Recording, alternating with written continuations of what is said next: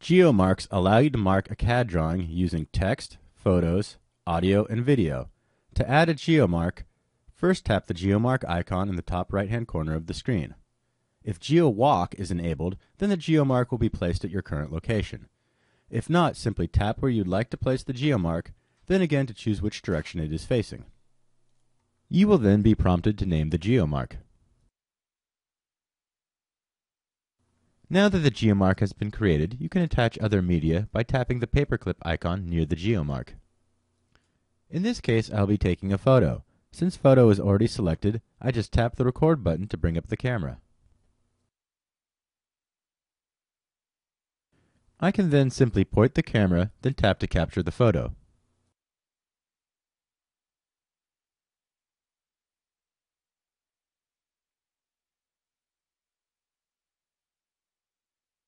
Once several GeoMarks have been placed in the drawing, you can jump to them by tapping the arrows next to the name of the GeoMark.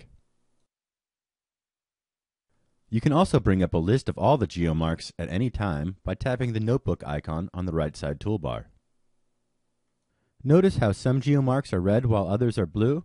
You can color code the selected GeoMark by tapping the Properties button on the bottom left toolbar, then changing the fill color.